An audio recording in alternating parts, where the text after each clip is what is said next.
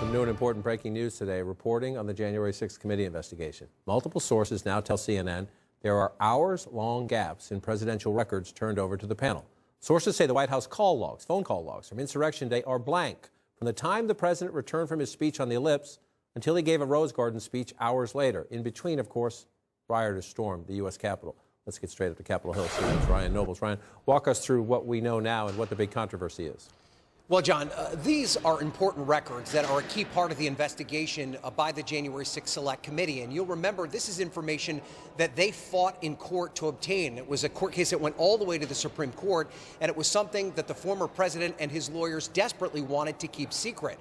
Well, we're now being told by multiple sources that have reviewed this initial tranche of records that the phone records from the day of January 6th and also a supplemental diary that outlines the president's movements on that day show a period of time from around the time he came back from the White House until the time that he gave that speech from the Rose Garden, where he does not take or receive any phone calls. Now, that doesn't necessarily mean he didn't take phone calls. In fact, there are reported examples of phone calls that he either made or took during that period of time, one to the House Minority Leader Kevin McCarthy, another to Senator Tommy Tuberville that came through Senator Mike Lee. But the point here is, on these official White House records, which are supposed to be the keeper of this information during his administration, that period of time shows no record of any calls. So that does make the work of the January 6th committee just a little bit more complicated. They now have to figure out what the president was up to during that period of time as they try and paint the picture of this piece of history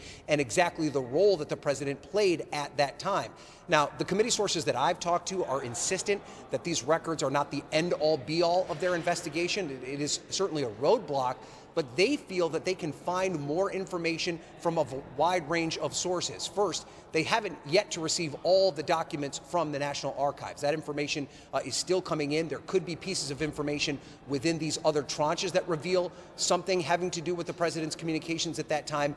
And they are also casting a wide net in terms of the interviews and depositions that they are holding, which are also providing insight into who the president was talking at that time. And we actually have a specific example of that. There is a record before the president leaves the White House to go to give that speech at the rally where it indicates in the log that the president attempted to reach out to the former vice president, Mike Pence, and that Pence was not available to take the call.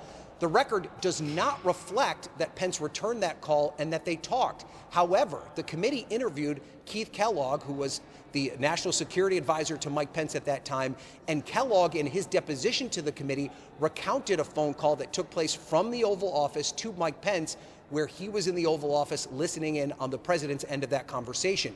We know of that because the committee made reference in it in their letter to Ivanka Trump. So the big point here, John, is that there are significant gaps in information that are not part of the official record that the committee is now going to have to put the pieces together to figure out exactly what happened and when.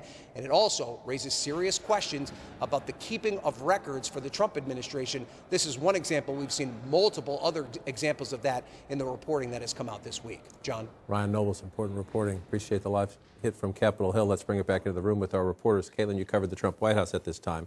We're going to get in a moment. Ryan makes a key point.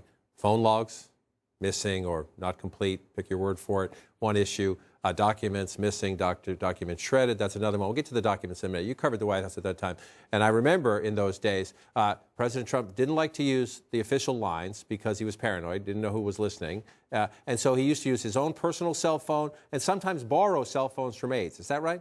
Also, he didn't like people knowing who he was calling. When John Kelly was the chief of staff, he tried to be much more rigorous than the other ones. He would review the call logs to see who Trump was talking to and tried to get Trump to only use the White House switchboard to make calls to people. The White House switchboard calls people and puts you in touch with the person that the president is trying to get in touch with.